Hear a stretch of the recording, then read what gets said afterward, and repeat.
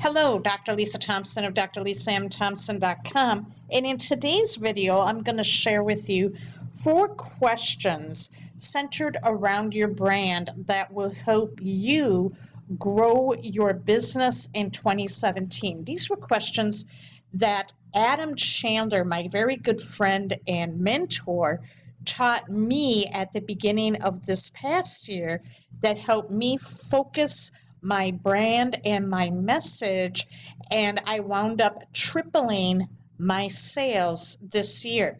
Now, a lot of times when we head into the final month of the year and we're getting ready for a new year, we tend to focus on what we didn't do, and we tend to beat ourselves up over it, and I would do that all the time.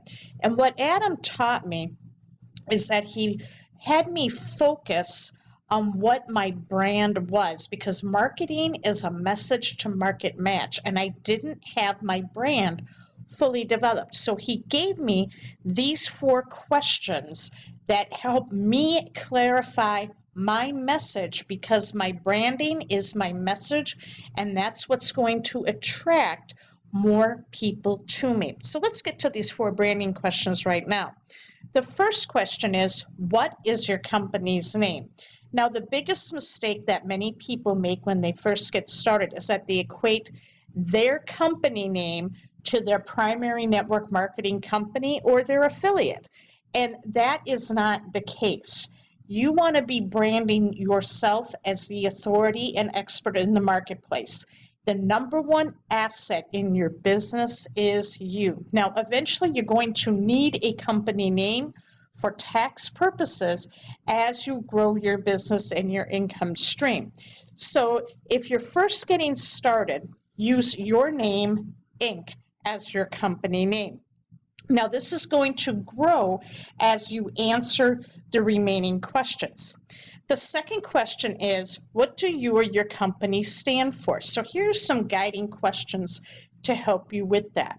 How are you going to impact the people you serve? How will you serve them?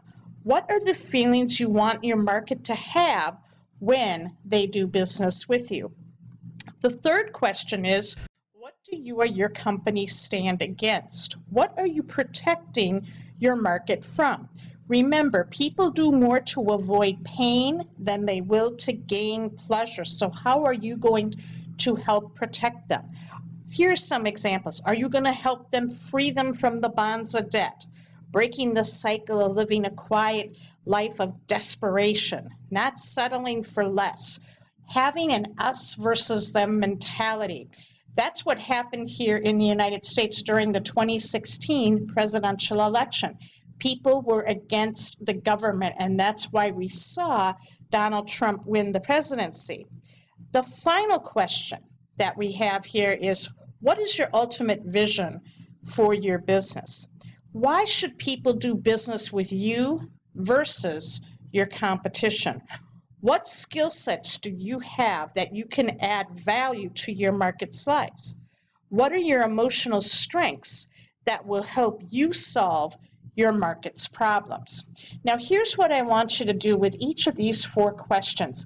Take time and answer them. Don't sit there and rush through. Do a question each day and write about a paragraph or 2. The more detailed and specific you are, the more this vision is going to come to pass, and you're going to attract the right people to you.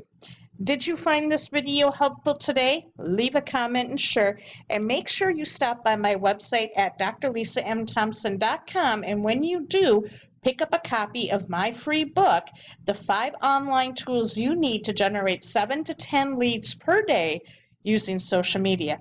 Thank you so much for watching, and I'll see you in the next video.